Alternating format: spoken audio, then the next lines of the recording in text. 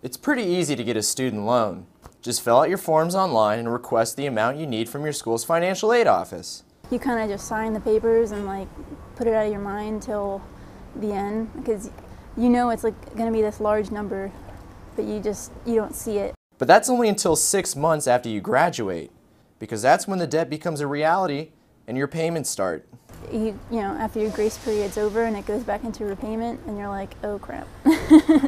You have like this huge number you have to start worrying about. Right now, more than 36 million Americans have student loan debts, and President Obama is trying to relieve the pressure. Last year, he encouraged Congress to pass a new repayment plan to reduce monthly interest rates.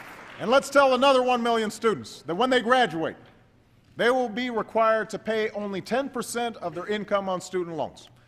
And all of their debt will be forgiven after 20 years. That plan starts in 2014, and it's income-based, meaning if you don't make a lot of money, your interest rate is lower.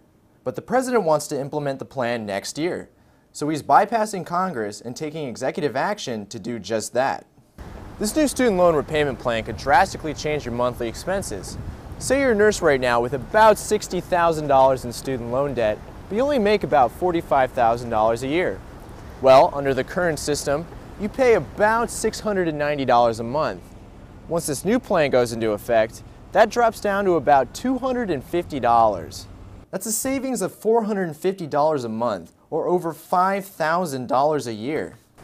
You just pay it off and kind of forget about it till the next payment.